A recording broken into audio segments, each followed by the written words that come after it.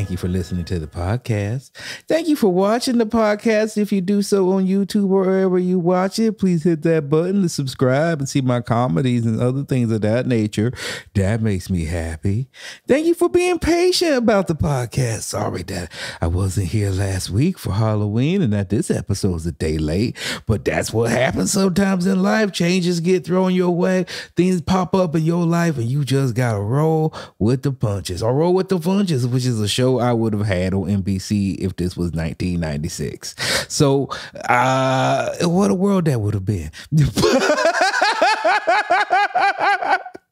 You know the drill. Come see me do comedy. This Saturday, I'll be in St. Louis, Missouri at the Flyover Comedy Festival.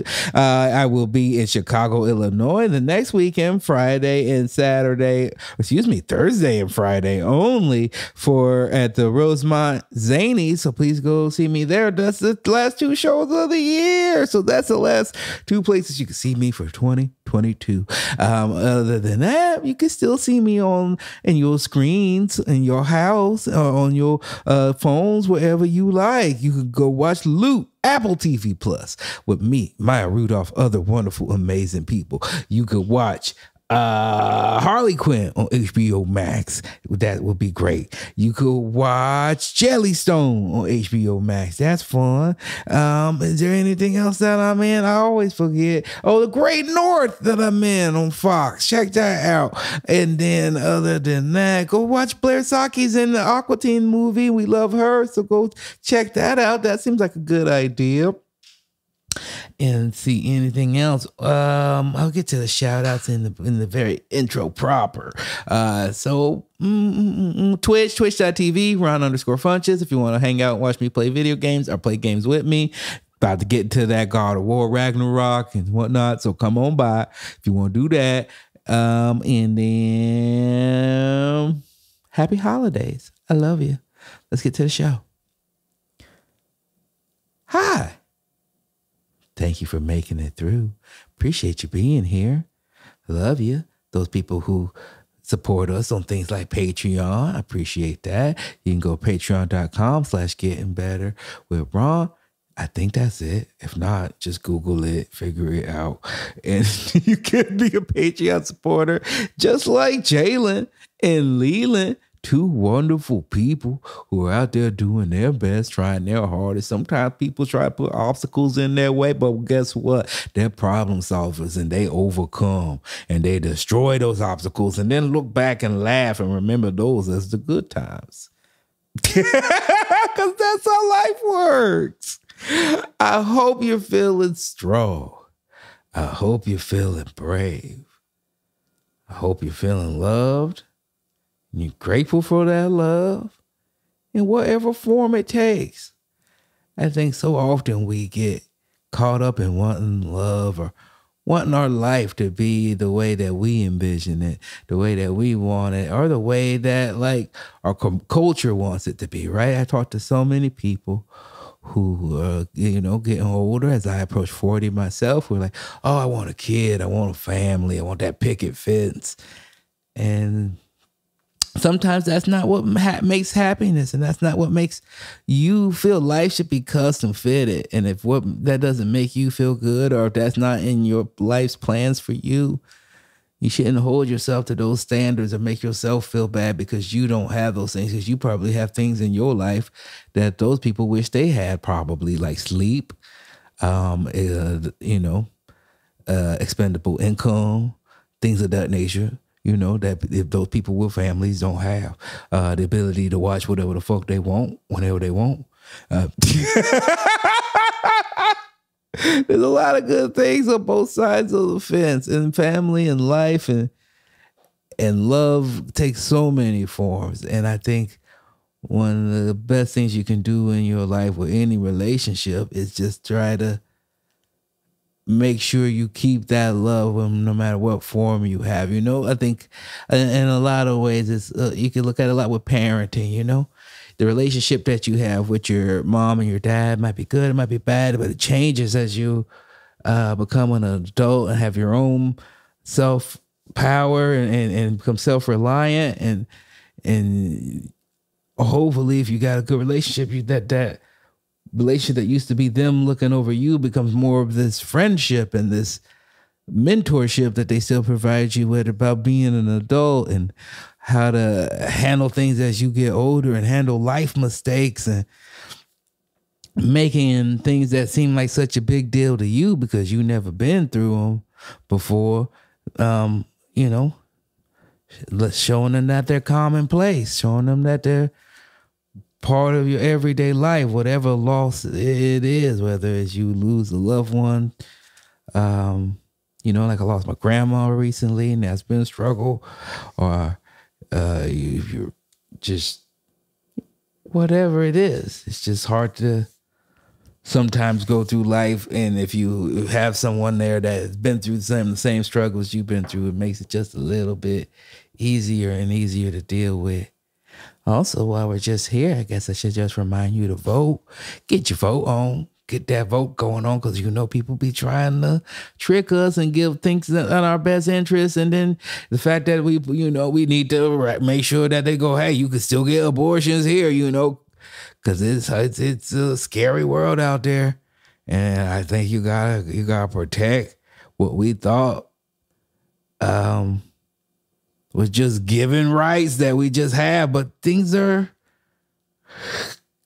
we make so much progress, and I know I keep speaking in half sentences, but it's just because I got a lot of different emotions going on in me right now, because there's so much going on in the world. I've been overwhelmed by things, been sick, been having issues just at home, and been having issues at work a little bit, and just trying to get myself together and ready for the next season of my show and stuff. And so just got a lot of different emotions and stuff going on, and I just feel like you gotta sometimes remind yourself and remind people of where you stand, especially as it appears that more and more people keep finding out about me and learning about me, which I think is a beautiful thing and wonderful thing. But then I see online, which is always a horrible place, where people say some stuff about you and then other people start going, oh, I didn't know that about that person. And then everybody starts taking it as fact. So it's just a good time, since we are getting ready to vote and stuff. And I will never tell you how to vote, but I'm going to tell you what I believe in and what's important to me. And I hope that it matches up with you. If not, it's okay to disagree, as long as we're sweet and civil to each other, and as long as you're not racist or homophobic or sexist or don't believe in conspiracy theories. If you remember that joke, that's fun. Speaking of which, I posted that joke. That kind of leads back into everything. One of people's jokes that people like about me, my conspiracy theory joke, and I always think it's fun because when I wrote it, not that I never like to explain a joke because I don't think you should explain art, but it was just a joke about different conspiracies. I even go through the actual conspiracies that I'm talking about in the bit, if you watch the full bit. But since it came out years ago, any type of whether it's a super leftist conspiracy or super right-wing conspiracy, sometimes those type of people post a bit. They go like, ooh, look, this is what smart people think, that the government is lying to you. And they cut out me talking about how you shouldn't be homophobic and racist, which is always interesting. But I saw a comment recently where somebody posted the joke again and it gets a bunch of likes or whatever, I love it when it gets posted and it goes viral or whatever, and it makes me be like, oh, look at me writing jokes that people really fuck with or get mad about, and I like that. And then someone was like, this is a horrible joke and you spreading misinformation about vaccines. And I was like, I wrote that joke before the pandemic was even a twinkle in I was about to say a joke that would not allow me to be played in certain places, so I didn't say it.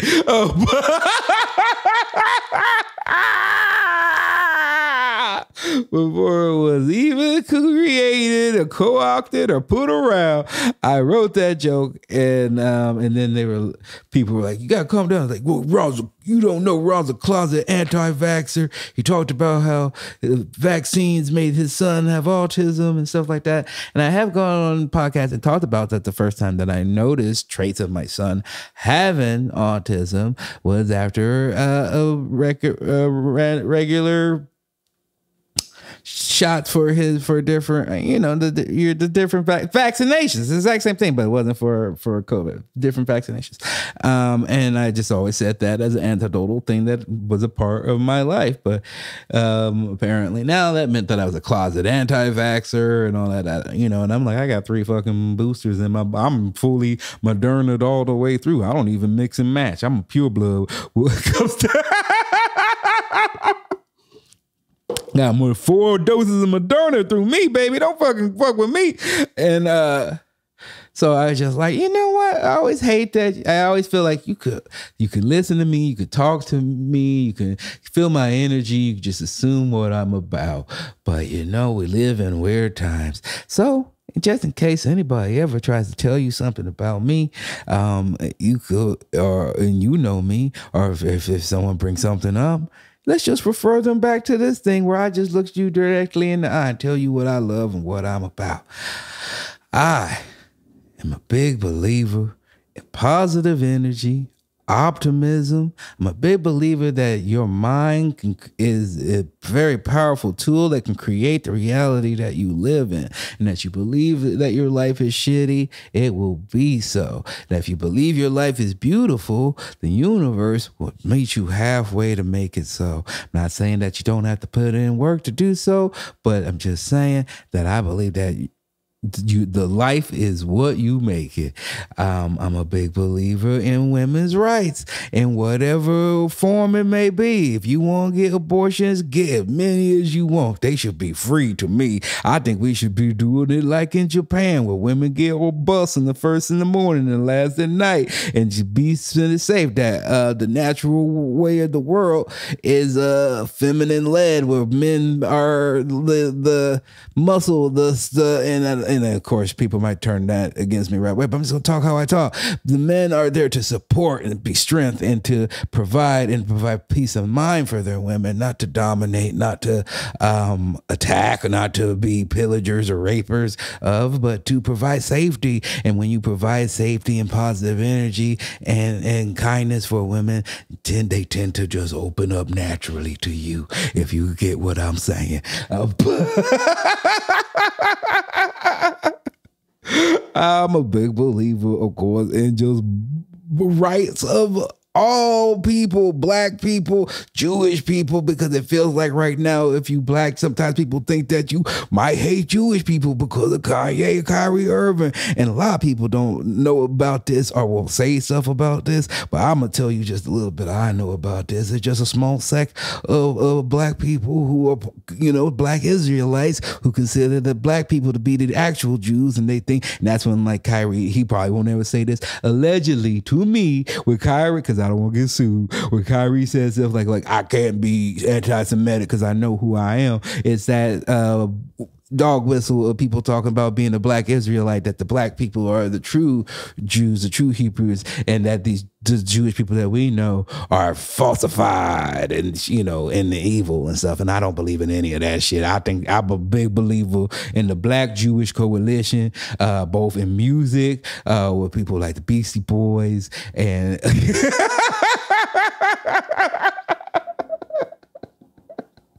and that guy Dave from the show Dave, and in comedy as well. It's just a strong Black Jewish coalition. There always has been shows like Seinfeld. It's just a Venn diagram, and it should be of people. But there's this thing lately of people comparing their plights instead of bonding over shared trauma, and that's how I always known it to be. It's also, again, usually big fan of Jewish women, very lovely, wonderful, and open to things. And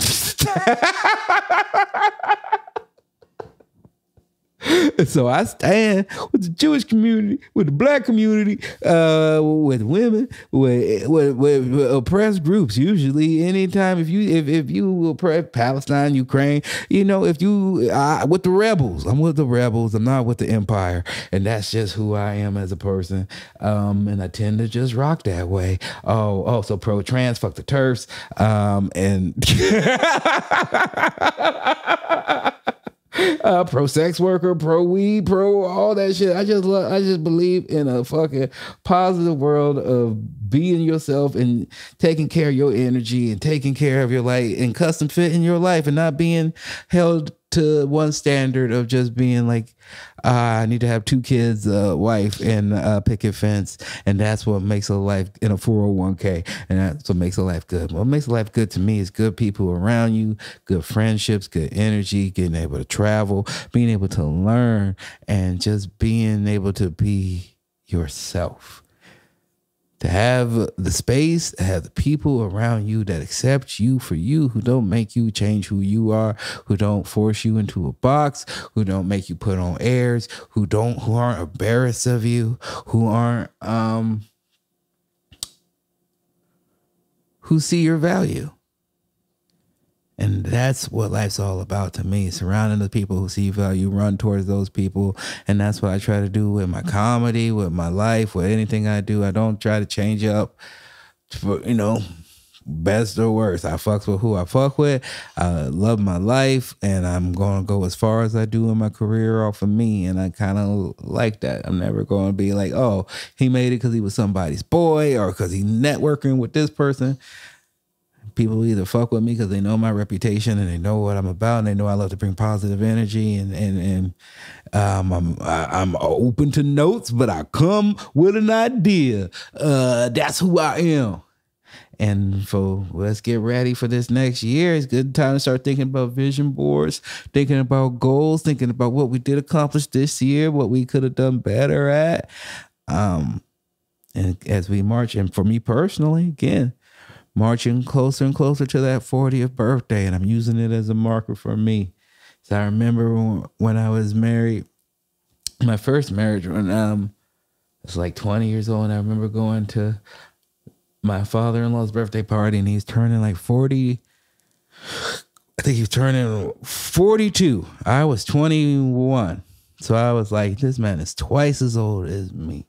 And I just remember he had that picket fence. He had the little water feature in his front yard. And I knew also that his wife was not treating him well.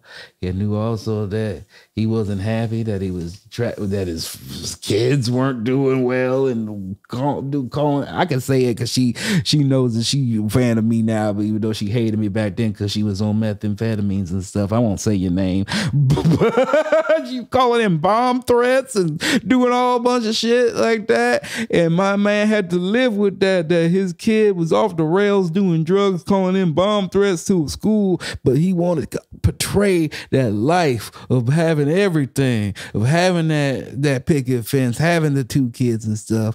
And then he eventually freaked out and he had to leave and find his happiness elsewhere.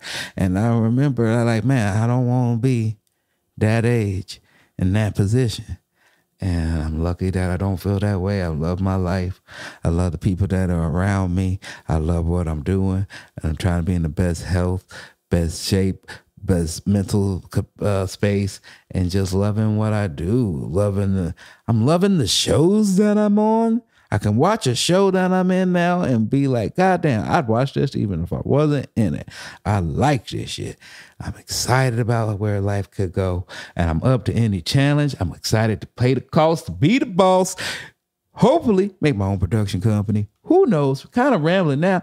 Little bit stoned, but also you can see I've been really focusing on the health. If you're watching the video version, you can watch the ebbs and flows. And right now I'm glowing and my face is looking nice and chiseled with different definitions. And we gonna keep it going. So stay with me through the holidays. It's gonna be difficult. We got Thanksgiving, we got Christmas, we got parties, we got drama, we got family, we got gloom and doom and rain and snow. It's gonna be rough this time, but we gonna stick through it together, right? And we're gonna make it through together, because there's always another day, and there's next year, and there's always time right now to start today and have a better life. If you want to get your vision board mind together, well, we're gonna do a vision board party online. So go get your crayons, go get your construction paper, go get your magazines, go get your pictures of your sports cars, your house that you want, of the life that you want to live, of the tranquility that you want to bring into your life, and let's focus focus and go get that shit because it's on us. Nobody else gonna bring it to us because they out there focusing on they shit. Fucking, I mean, that's half the shit right now with this voting stuff, right? Vote for the people who got your best interests at heart. But also remember, nobody gonna take care of you out here. So get out there and fucking get it how you want it. Live your life how you want to live it. Appreciate you guys. Enjoy this episode. I don't even know if we decided who the guest was going to be on this best of episode. So maybe we really flying by the seat of our pants. Let me just pick a name and then we'll do that one. Let's go with a classic episode who I just love so I can promote the show, which I also love. The Righteous Gemstones. You gotta love it. You gotta watch it. Check it out. And this is one of my favorite people in the world. Favorite actors performing and just a cool person. Edi Patterson. Enjoy it. Hi, Edi. Hi. Thanks for coming. Thanks for having me. Of course. It's a pleasure. Please. Love it. Big fan of your work. Thanks, dude. I wanted to have you here. That's just usually how we start with an intro, especially if I don't know the person, because normally on my podcast, I know everybody who I interview because I don't like many people. I don't want to interview people who I don't know. Yeah. But I think, like, I just saw you. Well, no, I was a fan of your work. I saw you on Vice Principals, and I was like, "This is amazing work." It's such like detailed character work as far as taking someone not just being hilarious and funny, but making this real character of this desperate woman who's desperate for male attention to the point of where she's taking someone who yourself are an attractive lady. Hope you don't mind me saying, but then I don't mind. and then making it. Through the desperation, someone who you would never even want to be with. And to me, that's such good acting. And I was like, who is this person? And then I just seen just pop up on so many things. And then everybody loves the Righteous Gemstones, like, including my girlfriend and I. And it's rare for us to find a show that we watch together. So we appreciate you. And then I saw you on Instagram, and then I just was like, she seems like a very nice person. And then you follow me and you start liking my stuff, and I'm like, cool, now we're friends. And that's where we've been. And so then in return, the question is, why are you here? Why did you say yes? Because I had the same thing via Instagram. I had listened to your podcast some, and then when I noticed you would like some of my stuff, I really felt like, that's that dude who I'm friends with through his podcast. Now he likes my stuff online. And then maybe Rachel Rush like reposted something of yours or something. And then I realized like, oh, maybe he has my same agent. I don't even know if you're with her or not. Yeah. But yeah, I just liked you virtually. Nice. Yeah. Thank you. Yeah. That makes me real happy. Let's get to know each other a little bit. Let's do it. Let's get into it. I know you're from, because I don't like to do all recapping. I know you got to do that a lot when you're doing interviews, but you're from a place called Texas City, which is not a real place. I know. It sounds like a TV place. Yeah. It seems like a cartoon that probably where Speedy Gonzalez lived. Why Speedy Gonzalez? Well, because I feel like he was an American cartoon, but he would live close to the border, but they wouldn't have put him in Mexico because they would have felt that was bad for their optics. If you really want to know, let's put him in Texas City. Yeah, I like it. That's why I put him there. Oh man, I would have really liked for Speedy Gonzalez to be where I was from. I was very into Speedy Gonzalez reruns. Were you? Yeah. Oh man, I really liked fast things, like fast and strong cartoons. I was also very into Popeye reruns. Oh, I love Popeye. Yeah. And to the point that I tried spinach at one point as a very little kid, like 3 or 4, and I really thought like it'd make my muscles bulge out. And then I discovered it was really gross because it was like canned spinach like he eats. Yeah. Yeah. And I was like, oof. All the nutrients are gone by then. Yeah. That's the same thing like me with Hulk Hogan. He's like, take your vitamins, take your prayers. He was leaving out all the steroids. Right. He didn't tell me that. Right. He left that out.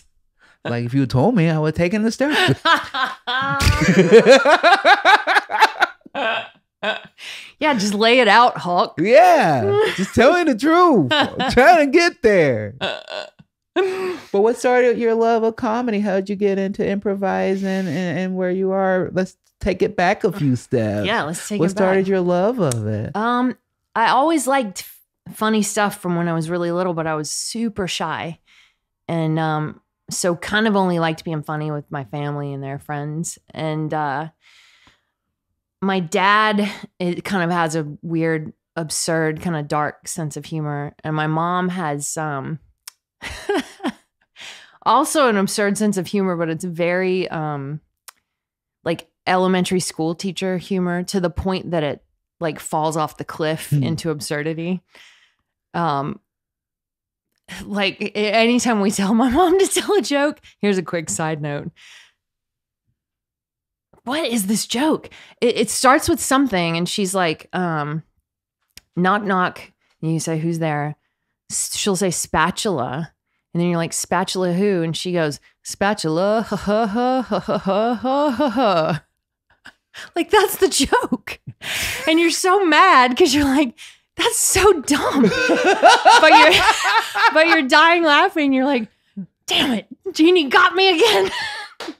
But they both have weird senses of humor. And so I always liked making them laugh. And I liked doing, like, my first grade teacher, weirdly, in Texas City, was an English Christian Scientist, this older woman, Mrs. Stelly. And I would come home and do Mrs. Stelly's accent for them. And I just noticed really young, they thought that was so funny. And so I just always liked that stuff. I loved Carol Burnett reruns. I was obsessed with Pee Wee Herman and kind of knew that he was something different, but I didn't know until way later, maybe until I started even doing stuff with the Groundlings, that I go like, oh, wow, I get what he was doing. It's so specific, but it's so blown out at the same time. He made this cartoon a real guy. And I know that's what I was responding to as a tiny kid. But yeah, I always liked that mix of like super specific character stuff. And I liked pretending to be people that I saw and coming home and doing their voice and staring at people and then trying to do them. And yeah. So you were able to mimic people at an early age. Yeah. Or I liked making up a character off of the way someone looked or, you know, and then forcing my my parents to answer me. And I'd be, you know, I'd pretend I was some bad kid or something. And I'd they make were them really supportive of that. Yeah. They were always into it. Thank God. Yeah. It's usually, I would say that's not typically how you hear it would go down. Like in Texas with a plumber dad and an elementary school teacher mom, like, yeah, but they were always kind of had the mindset of, yeah, go for it.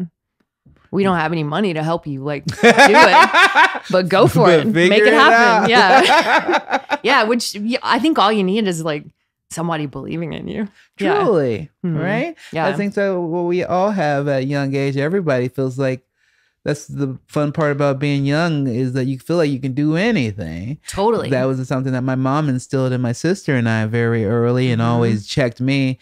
She tells this story all the time because my sister is a doctor. She tells a story about when I was like 8 and my sister was 6.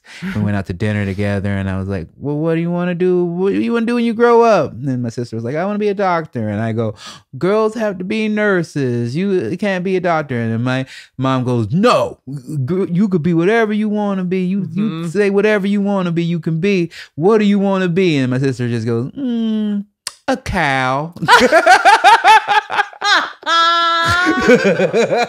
Yes.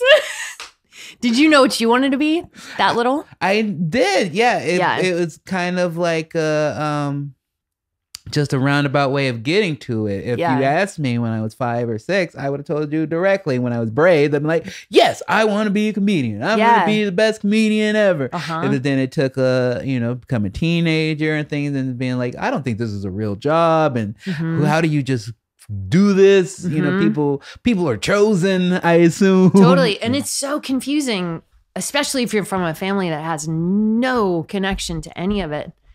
I think it takes a while for your brain to go, oh, that could be my job. Because even if you want to do it and you feel like you're supposed to do it, yeah, you don't understand how it happens even. Mm-hmm. Yeah. It's weird. There's this weird like cognitive dissonance for a long time until you finally do have like some experience on stage or something where you go like, oh, right. Yeah, I still don't know exactly how you do this, but I know I'm going to. Yeah, until you find something where you fall into it. And for me, I was working at a bank call center, and they had me to come up with like a funny video on how to deal with stress because everybody was calling in and yelling at you about their accounts being overdrawn. Yeah. And so for 2 weeks, they let me not make phone calls and just make this funny video. Awesome. And then they played it for my team, and my team liked it. And then they decided that they were going to play it at the company-wide assembly. And then seeing everyone laugh at these jokes gave me such a rush. And then it clicked in my head of going like, oh, I'm making jokes about banking. What if I make jokes about things I cared about? Oh, that's awesome, dude. And then they were like, time to get back on the phones. And I was like, I don't think I'm going to be working here much longer. I'm changed. Yeah. I just stopped going to work. Yeah. Started going to open mics. Yeah. It's that moment is revelatory, I think. Like in probably 7th grade, we had this weird talent show where me and some other girls wrote this this dating game parody, and we like each played guys in it, and I was the nerd and one was the jock, but yeah, we all wrote our own lines, and like to be on a stage and say the lines that I wrote and hear them laugh, like something clicked in my brain, and I went, oh right, this is a thing. Yeah. It feels good. Oh, man. Yeah, it just feels like the truth. Yeah. Yeah. I remember the power of it. It was years later. It was after I'd already working here.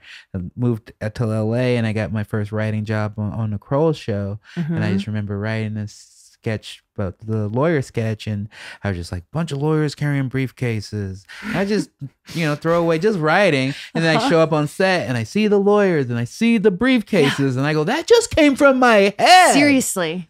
And I was like, this is fun. Yeah. But then I also was like, I like credit. So yeah. I want to be on screen. Yeah. And man, when it's both is the craziest brain explosion. Because I write for Righteous Gemstones as well. And like, yeah, for something I like thought of in a fever dream of like, oh, I'll say this, and then eyes rolled back in my head in a dark hotel room or whatever. Like, and then this will happen, and then this will happen, and then yeah, there's 100 crew guys with cameras, and you're in some weird location. You're like, oh my god, this is real. Like this came out of this weird dream part of my brain. Like, and now we're here doing it.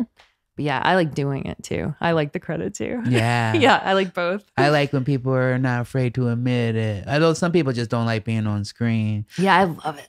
Yeah, I love both. I like. Me too. But I leaned into acting because I had a writing job, and I was acting on a kids show at the same time. They were both like my first writing, my first acting job. Wow. And I was like trying to figure out, well, what do I want to focus on? Yeah. What I was going to be. And then in the kids show, they brought out this beautiful floral cake from one of the kid actresses. And I was like, that's the most beautiful cake I've ever seen. I go, I want a cake like that. And then one of the writers on that show turns around and was like, well, you could get one. You're an actor. They'll give you one. And I was like, acting.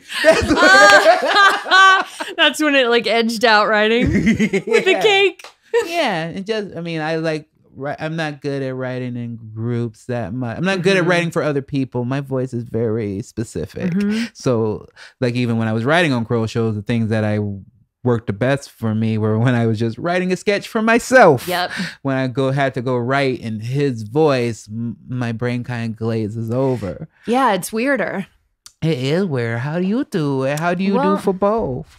I would say like my first super duper experience with writing was writing stuff for myself at Groundlings.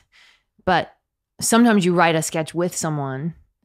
And so that was probably my first foray into, you want to make the whole thing funny. How boring would it be if you write a sketch with someone and you're like making sure you say all the funny stuff. Like, some people are like that. I know. But it's like, I don't know. I'm a big fan of high tide raises all boats. So if I can, that's where I started learning like, oh, if I can write something super funny for them, it just helps us. Yeah. So yeah, I don't know. I guess if I can tap into the part of my brain that likes pretending to be someone else, then I write better as them. If I can sort of like almost see their face on my face as I'm writing for them. Yeah, because you're writing from a place of truth. You're not making something up. Yeah. Yeah. It is hard though, because sometimes your brain just wants to write like the thing that you think is funny. And then you have to second guess it and go, but is this what they would say? You know? Yeah. That's smart. Yeah. That's fun. I know. I'm just thinking right now, going, "Oh, my girlfriend's gonna love this part of the interview." Oh yeah, because she's a writer. She loves cool. She loves that type of stuff. So I just started commenting on it, like, "Ooh, she gonna like this later." She won't be creeped out at all that I said, "Wear someone else's face."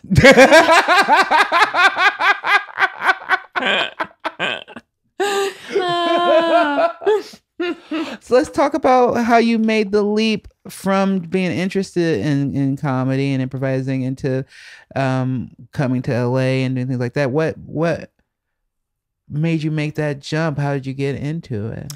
I would say the big sort of bridge and game changer for me. I mean, I knew I wanted to be an actor, but I would say the biggest sort of morphing catalyst for me was starting to improvise and starting to do live shows. And I feel like improv absolutely changed my life, made my mindset better, helped me with, just basic shyness and bravery and trusting the moment and knowing like whatever's happening right now is what's supposed to be happening. And so you took so many life lessons. Huge life lessons. I think improv in general is a life philosophy if you let it be. Yeah, I feel the same about acting. Yeah, and stand up. Totally.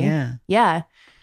But I would say that was the big sort of in between was starting to improvise and then starting to improvise a lot, multiple shows a week and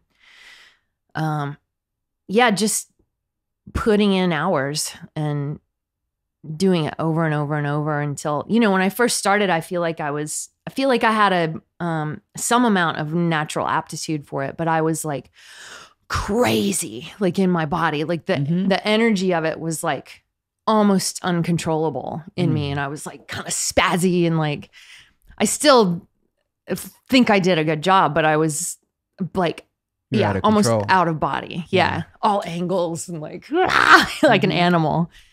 And I think, just doing it and doing it and doing it and doing it and doing it, you realize like, oh, right, I don't need to try. I need to allow rather than try. Yeah, that's beautiful. I think that's beautiful. To me, that's everything. It is everything. And to me, that's one of my favorite, what I feel a lot about knowledge in general and trust. And you have to go with me on this, but I feel like Let's do it. Oh, I get down with all the stuff. I feel like you do. I'm excited. But to me, like I always found like most of my knowledge is like, it's just inner knowledge that I already have that I'm uncovering through experience. It's like, you're like sharpening your sword or sharpening away the rust of the thing. It's like, it's not like you're learning new things, which you are learning new things, but what you really are is uncovering your true self. And that power and being out of control comes from not being used to your true self. Yeah. And so that's why I feel a lot of times when like a lot of my acting gigs where I know when I'm doing well, when I feel that control, when I'm improvising a little bit, I'm having fun, but I don't leave. I don't leave my body. I don't, a lot of times I'm like out of control. And it's felt the same way with stand up, where it came from when I was first 6-7 years of stand up. It was like we were doing a roller coaster, but I was hopping in the roller coaster with them. And now I'm like, I just run the machine. That's awesome. And it's just, I think again, yeah, just uncovering who you truly are and then learning to be comfortable and confident with that and that's what we do in my acting classes. Whenever I'm fucking up, it's usually she just goes, "You're acting." And I'm like, yeah, yes, I am acting. Yeah. I'm not talking to you right now. I'm not telling you, I'm not being truthful. Yeah, that's awesome. I think that's so astute what you just said and so profound I think all we have, any of us, is that I'm me and you're you and you're specifically you. And there's some Neil Gaiman quote. Do you know that quote about like that's all we've got? And I'm going to bastardize it, but it's basically like that's your superpower and you're wasting your time if you're trying to be anything other than that. Mm-hmm. And I so strongly believe that. And it took me a long time to like feel the truth of that and go, oh, right. Dig down into that. Yeah. Don't reach out. Yeah. Yeah. That's not what we're taught to do. A lot of times we're just taught to conform to the people around us and be like them because they would prefer us not to find our true powers because then there's a happiness and you don't necessarily have to purchase that happiness. I knew you'd be with me. Oh, yeah. Totally. Because I mean, think about like, I don't know, if I think about performers that have super lit me up that you watch it. It's a thing for me of like, what are they doing? And it's just, they're so doing their thing. If you think about like Nicholson or Richard Pryor or even like Juliette Lewis or like the people that you're like, what's going on? That's my favorite. Is when they're just in their truth. Yeah. And it's exciting and it's raw and weird and yeah. That's what I love about most good performer, but most good art is just like you set me up into this world and you invite me into your world. It's already formed. It's already been there. You're there whether I come by or not. But I just happen to come by and I want to get that's awesome. A view in your world. You know, that's what I love with any art. And I think that's what people really are responding to, like with the Righteous Gemstones, is that it's such a specific. I hope so, yeah. I will tell you, because I know you're not allowed to say it because you're making it. But I will tell you, I think that is what people are responding to, and is what I love in art, and it really inspires me and helps me because a lot of times I just write personal, and I write things that about the people who I've seen in my life, and then sometimes I get a lot of feedback like oh, it's too dark, or people don't want to see this, or why don't you write something sillier because people like how silly you are.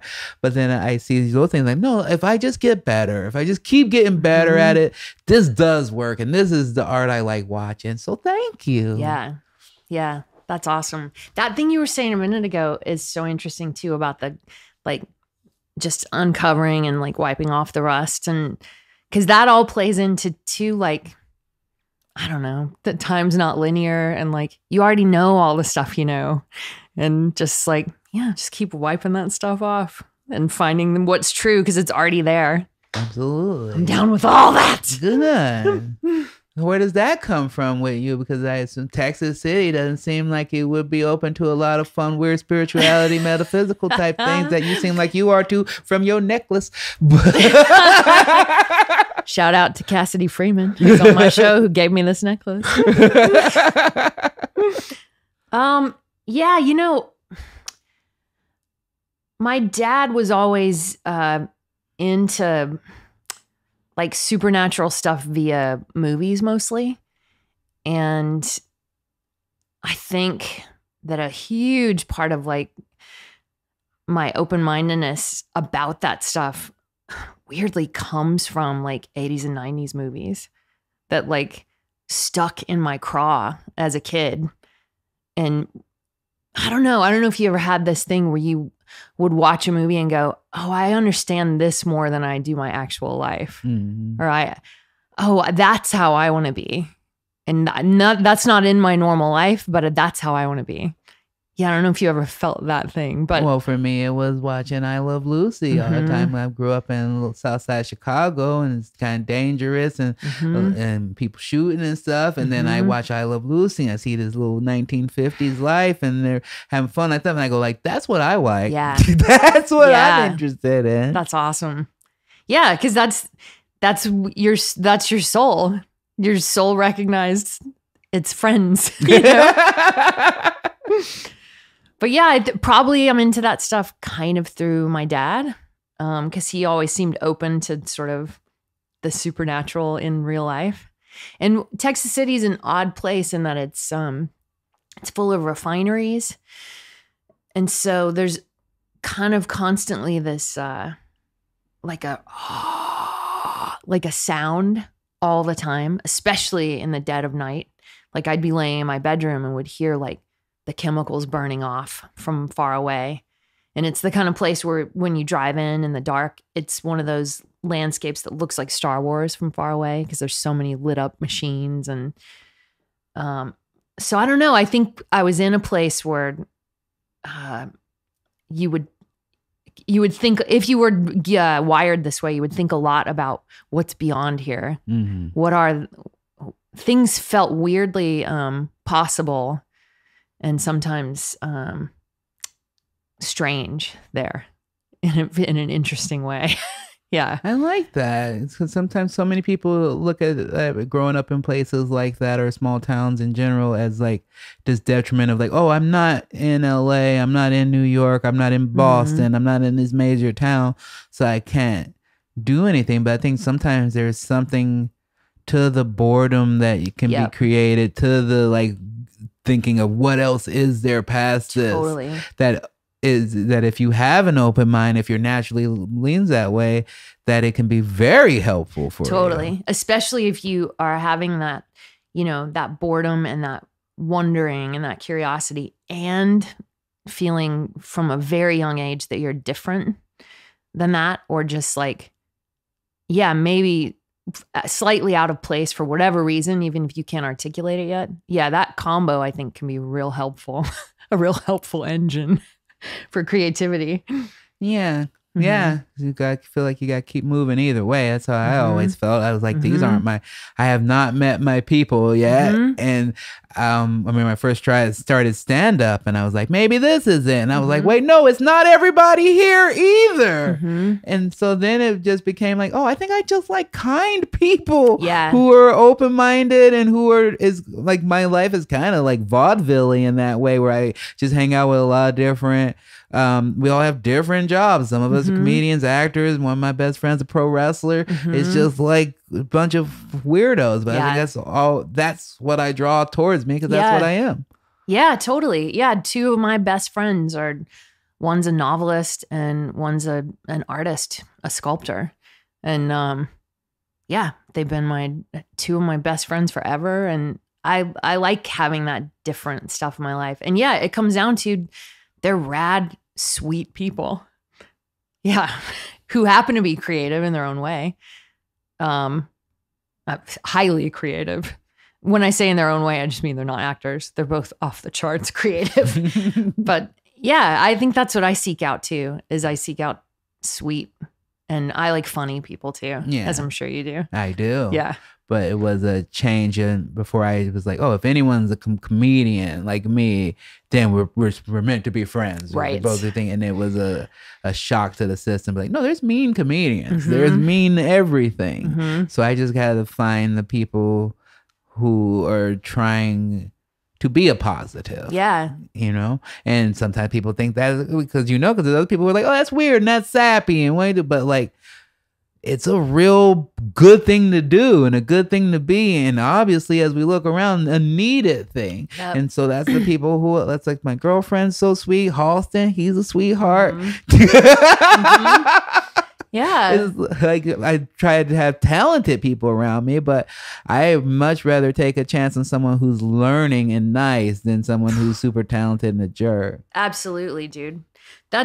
Man. And luckily, like, on this show, that seems to be like an underlying rule?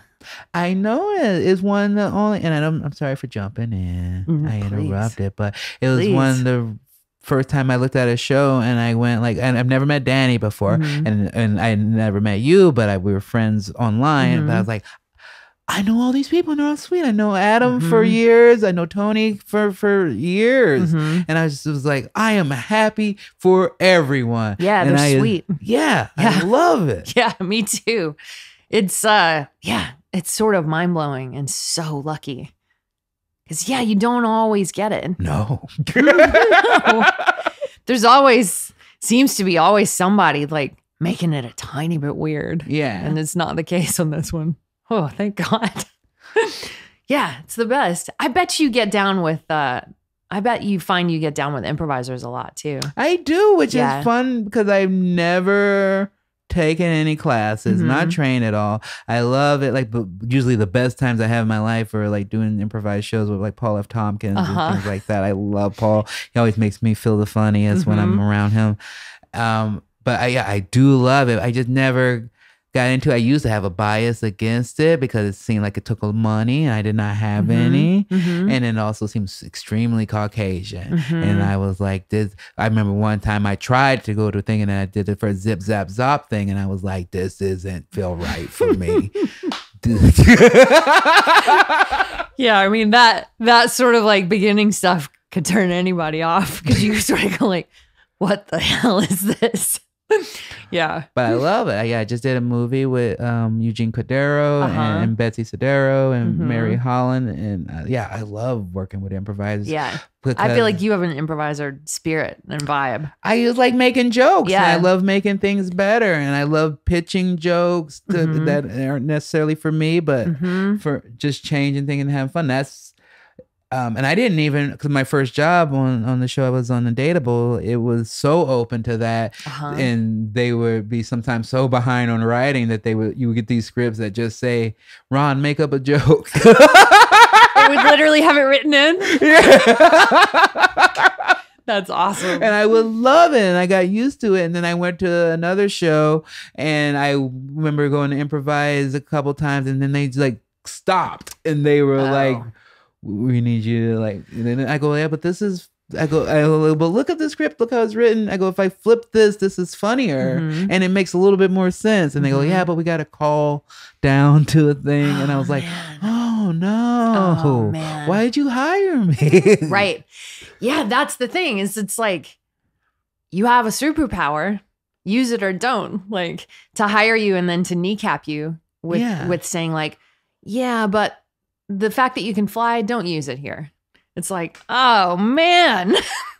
It's the word. Yeah, it doesn't make sense. You run into that a lot before? Not a ton. It seems like when I've done stuff that's like multi-camera, it's way more set. Yes. And you feel the air almost feels pressury. Yeah. Yeah.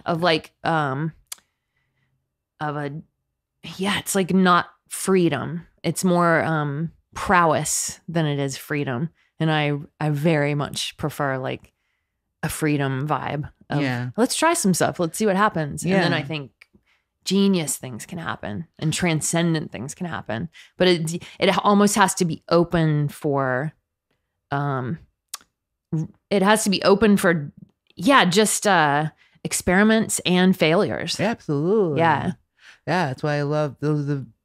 I think it's rare because it takes a certain level of comedic intelligence to be able to write yourself in and out of it and just know, like, hey, we'll figure it out. We'll problem solve it. That's why, like, I did a couple of sketches with Dan Harmon, and it was like we'd show up and there was like nothing yet, and I was like. And I was like, yes, this is great. Let's just talk it out. Yeah. Let's talk it out together. And we discussed it, and we found I was playing Edi Amin, and we were just Googling him and looking up. Yes. And I was like, well, what with this? And then what if he just has daddy issues? And that's the whole thing. And then we just did that. And it was beautiful. Yeah, that's awesome. And then the other half of it, like I did another show. And I would call my girlfriend at the end of every day, and I'd just be like, I don't know if I'm funny. Oh man, that's the worst. That feeling is the worst. Yeah. Yeah. When you feel, to me, that feeling creeps in. Oh man, I've asked myself that so many times. I've gotten on the phone with my husband, Dan, and been like, I think it was fine. It's that same, it's the different way of saying, I don't know if I'm funny. It's like, I think. They're telling me I am. Yeah, everyone seems to think it's good, but I'm not oh man, I laughing. don't have the feeling that the joy I usually have when something actually is good. Yeah, that's the weirdest.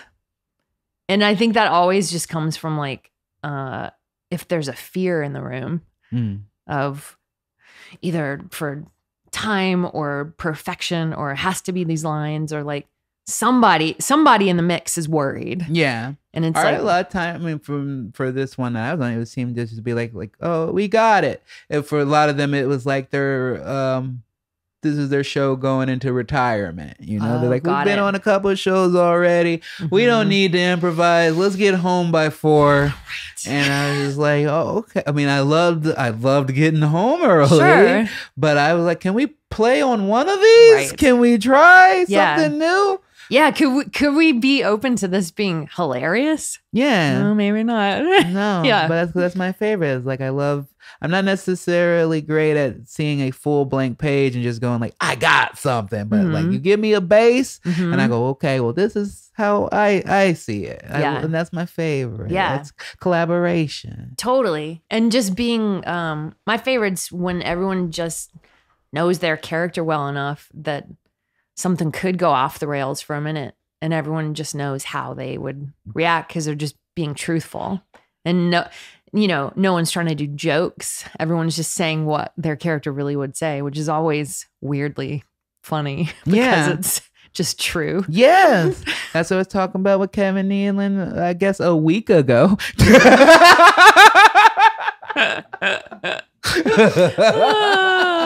Certainly not a few minutes ago, a week ago. But that's a big thing, I think, as you get more experience comedically, is that you stop looking for the jokes. You stop looking for like, how can I make this certain type of joke, or what's the twist here? And you just start going for the truths, because the truths are where it really lives. That's where the jokes that don't fade away live. Totally. And I think that's the same with improv. All my studying of improv, the roots are in Keith Johnstone, who's one of the sort of, old school gurus of, around the same time as like Del Close, Keith Johnstone, whoever. I know, I did research on you. But that was part of his thing, is that's when a live audience really reacts, and you get that weird, like everyone moves forward and like a sound comes out of everyone almost uncontrollably, is when something is just true.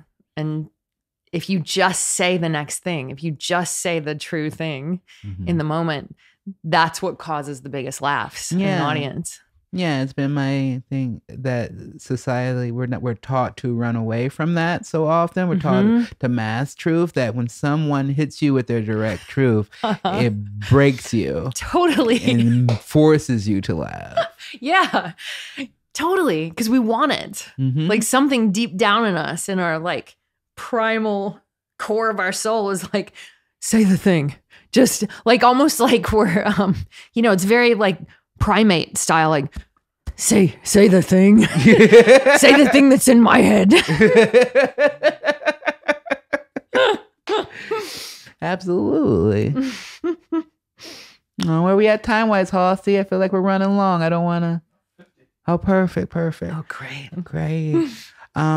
So we always ask, because you're doing the mill great things right now, but what are some goals that you have, whether personally or for your career, that's something that you're focusing on? What are your goals? Tell us. Let's see. Well, just like on a super like career level, I want to be able to keep making this show more. I think it's a giant world and a giant story that is sort of infinitely fun. And I think personally what I'm working on is reminding myself that my true nature, and I think all artists' true natures are fearlessness, and I want to remind myself of that over and over. Trying to dig deeper, unlock yourself even more. Yeah, totally. There's I do this improvised one person show, and that's wowie. That's when I have to really remind myself to be brave and to be fearless, and because you just improvise a show by yourself and you play all the characters, and I still have like old school nerves before it. I usually don't get nervous before live stuff anymore. I get kind of stoked. But this one like almost makes me sick every time I do it. And yeah, I have to remember giant big picture things like we're all going to die someday. All you have is tonight. Like, you know, all that kind of stuff. But that's a big one that I reminds me to be fearless. And yeah, if all we've got is this moment and in this life, I'm getting to do what I want to do in this life. Fuck it. Be fearless. Yeah. Like go toward it. Yeah. Why waste the time? Yeah. Yeah, you're here. You put in the work. You sacrificed what you already sacrificed. Yeah. Why would you shut it down now? Why would you be? That's a big thing I see though sometimes in careers. Once you get a little bit of success, then the money comes involved. And I see it a lot in stand up.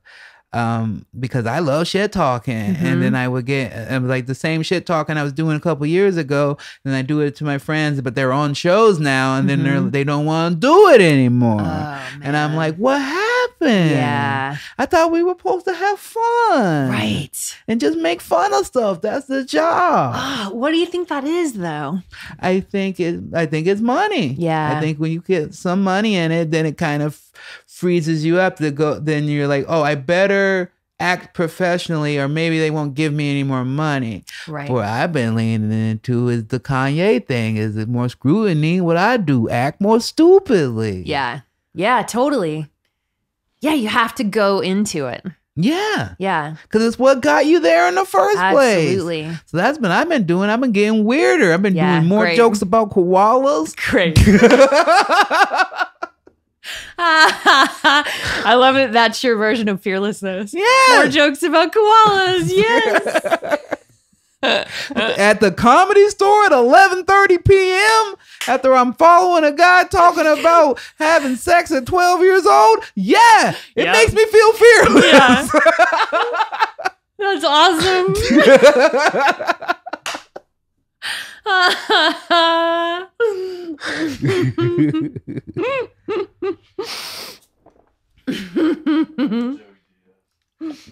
You knew exactly who I was talking about. It was. He was telling a joke. He was like, remember when you 12 years old and all you could do was finger a girl? And I just go up there and I go, that's not my 12. I don't remember that at all. I remember trying to race home to make it home before Pokemon was over. Yeah. That's not my 12 either. I remember Ghost Rider. I remember drawing portraits of John Bon Jovi.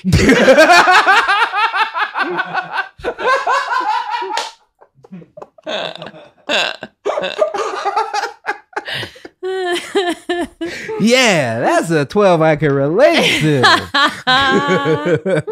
Not this Joey Diaz locking people in trunks of his car. Go see Joey D. I hope we get Joey on the podcast. He'd be great. Were you such a good boy? Yeah. I was such a good girl. Yeah, a little nerd. And my mom's single mom. So, I was like trying to look out for my sister and stuff. They called us Hansel and Gretel. Awesome. That was our thing at school. Awesome. So I was just a little big nerd. Big nerd most of my life till 16. Then also a nerd, but just also pothead nerd. Yeah, got it. So, still the same. Yeah, it is still the same. And now you just throw in dad and it's still the same. Yep. Yeah, I was a nerd all the way through. And then I was like a cool nerd, had a ton of friends, and was like, popular in quotes, but I was always a nerd. Yeah. And I'm still a nerd. And I think nerds are really fun to hang out with, and you can go deep real quick with a nerd. And I love that. Yeah. And what is a nerd but someone who is passionate about something? Yep. And not afraid, not having that cool. Yeah. Cool's so lame. Yeah, cool is so lame because cool is apathetic. Cool is just following a trend of whatever everybody else likes. Yep. And usually it's super lame. Yep. It's like, that's not cool at all. It's so lame. But people don't get that half the time. So, that's a great lesson of this episode so far. Just be a nerd. Be nerd. Yourself. And most of all, I would like to say, don't become one of those bitter nerds. That's what I don't like. I don't like that either. A lot of bitter, and I will lean it for me, a lot of bitter male nerds who then like become the very thing that they hated. They pick it on people. They're mean. They're sexist.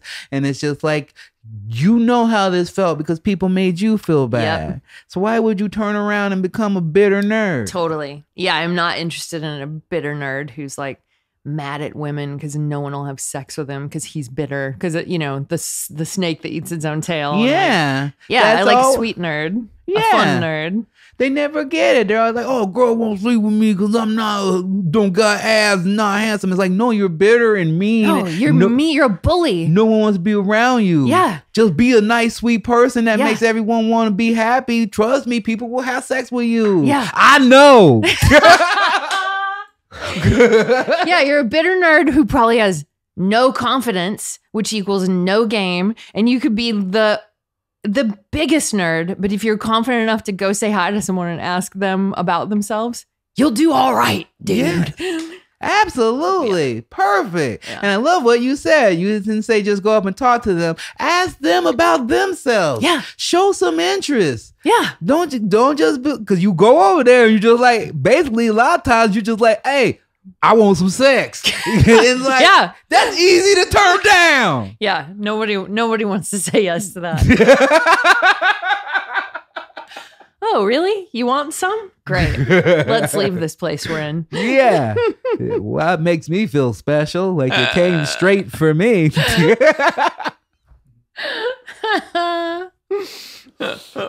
Oh, you fun time. What's the writing process like can I ask you that? Yeah. What, because I imagine it's a little different. So much improvising and stuff. What's it like?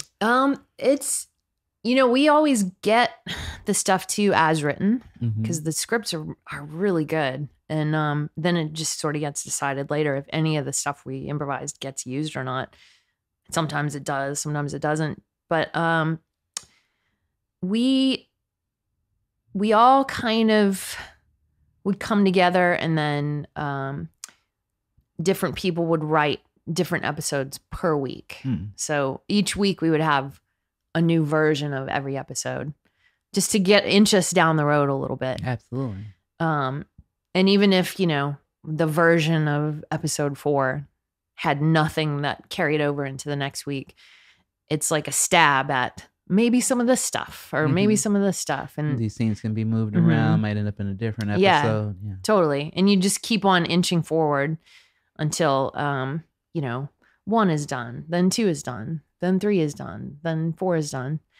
But yeah, kind of everybody's taking stabs the whole time separately and then all coming together to discuss stuff. Like a little melting pot. Yeah. I like that. Yeah. Nice. Yeah. Get a lot of different viewpoints that way. For sure.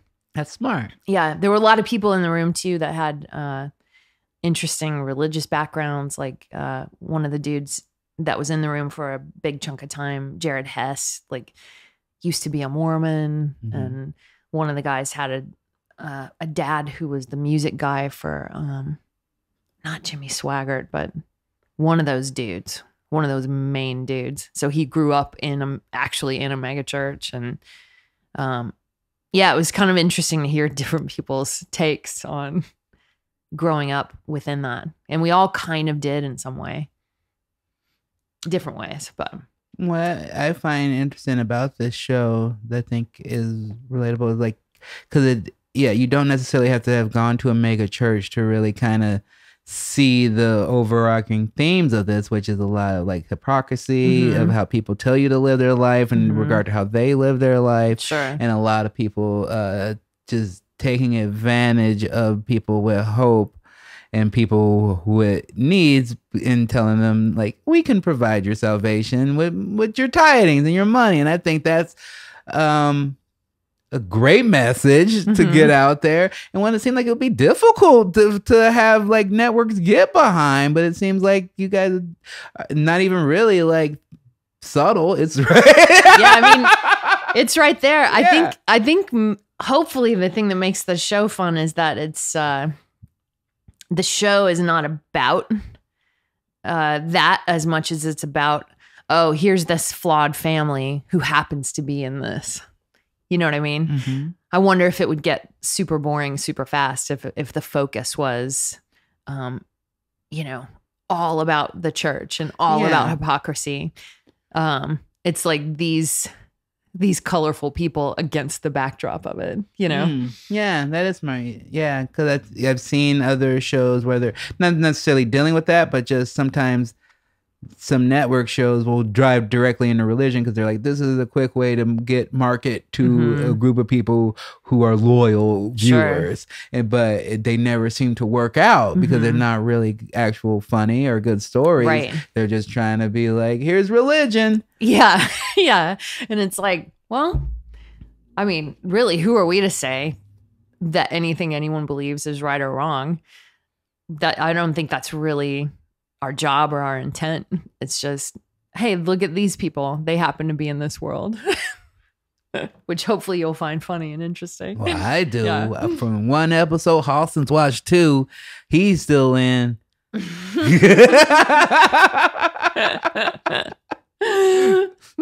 time to land, Halston?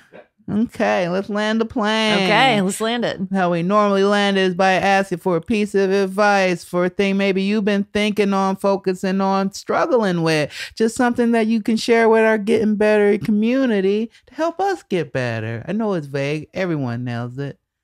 Great. Let's see. I think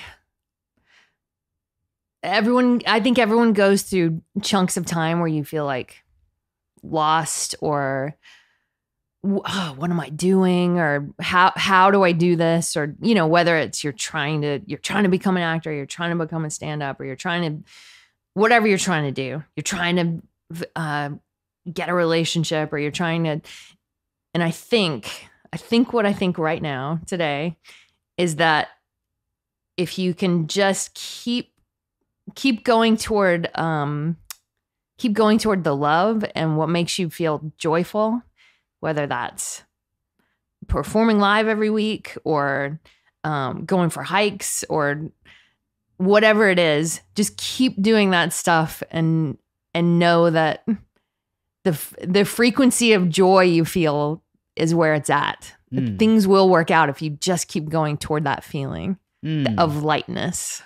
It's like a happiness metal detector that you got going on. Totally. It shouldn't let you know if you're on your path or not, if you're finding that joy, if you're feeling that joy. Yeah. I love that. That's great advice. Thank you for sharing that. Cool. I love it because I love the opposite of that because I see so many people. I ran into some not former friends, but friends I know from a long time, still doing stand up, and you know, I'm doing okay, and then they're not doing as well, and you can kind of see like a bitterness in it, and some of it they've even like gone through divorces or having trouble with, you know, with the relationship with their kids, and part of me just wants to be like, look, it doesn't seem like you're getting joy from this. Get out. Yeah. If you're not, totally. If it's not making you happy every step of the way, not just when you get money, not just when you get on a TV show, because there's always a next day. There's always another opportunity. There's always a no. There's always another mountain to climb. Yes. So if you're not joyful about it every day, about that just get, for me, getting on stage, holding that microphone, for you being up there, your one woman show by yourself or writing or whatever it would be. If you don't feel that joy from that actual activity, from the work of it, then you're probably not in the right field for you. Totally. I couldn't agree more with that. Yay! Yeah, those moments should be like little weightless escapes where you go off into space and you're like, oh yeah, this is the real me. This is my real consciousness. And like, yeah, where you forget all the troubles. Yeah. And if it doesn't feel like that.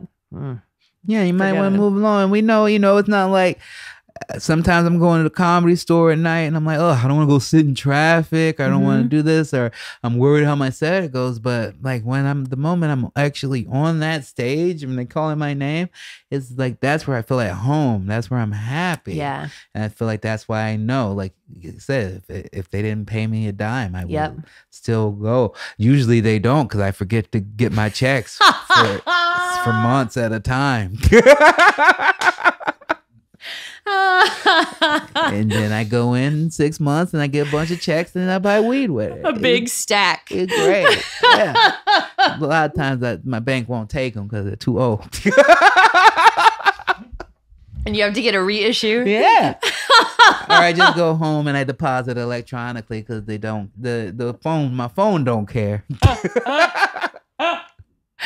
That's awesome. You're awesome. Thanks for having me. Thank you for coming. And I want to say, I'm glad that we're internet friends. I'm glad that you came here, because just being around you, I only know you a little bit, but I love your spirit. I love just talking to you makes me feel good. Thanks, You're dude. so intelligent and really funny, and I love the work that you're doing. I love it before I met you, and I love it more now. And so I just think that we're lucky, and I'm happy to have people like you who are out there doing nerdy, intelligent, fun work. And I want to make sure I tell you that I appreciate it.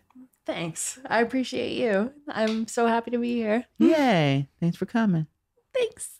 Bye. If you enjoyed this episode, please check out our last episode right over here. Bam! Or perhaps a video picked by our overlords at YouTube. Boop. And don't forget to subscribe. Hit it up! Hit it up! Press the button. Press it!